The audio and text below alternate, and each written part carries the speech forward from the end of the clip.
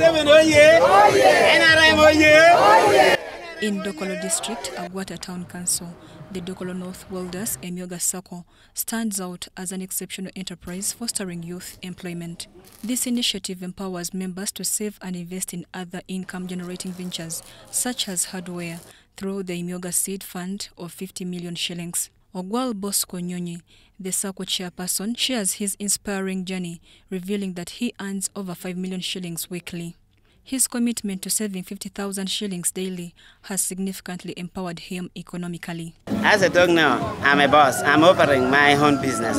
So I'm a boss. I'm also employing others people to work. Even I'm training another people, those who want to know what the welding.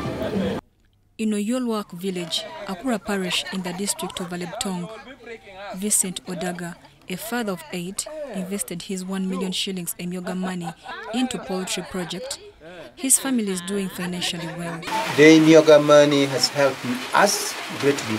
One, this house here, this is a smaller house. I have erected it using the Emyooga. The chicken you're seeing here, I have raised them using the Emyooga.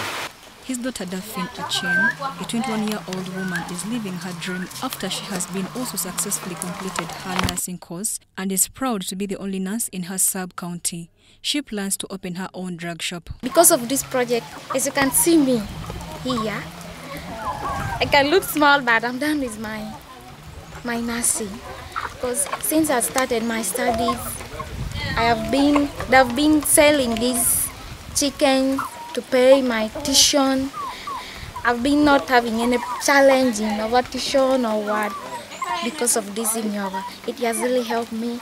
Grace Abalo, chairperson of the Moroto Women Entrepreneurs Emyooga Circle in Kai Parish, leads 32 associations involved in various income-generating ventures, including piggery and shea nut butter processing. These initiatives are transforming the lives of rural communities in Alebtong district. Our lives are changed. Even we are helping our husbands, our children, to ensure that the wage of the expenses that our husbands and our spouses has been incurring, we are stepped in as women and supporting them. Now they are happy, and we also we are happy.